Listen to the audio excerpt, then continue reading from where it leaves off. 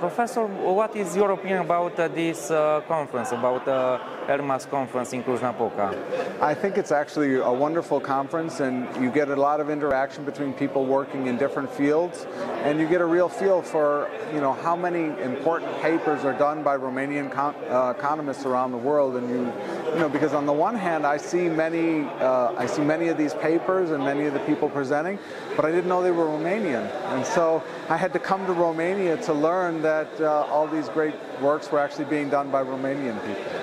Here in this conference we have first-class researchers and first-class information about world economy, talking about world economy, what we should expect for in the future.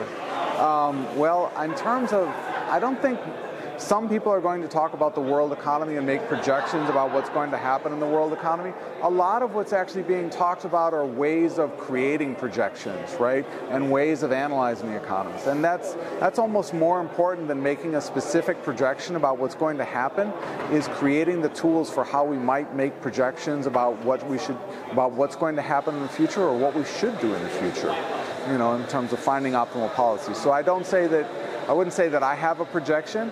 I would say that at this conference you can learn a lot about how you could make projections, and that's really much more important.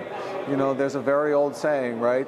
It's much better to teach somebody to fish than to give them the fish, and this conference is all about us teaching each other how to fish.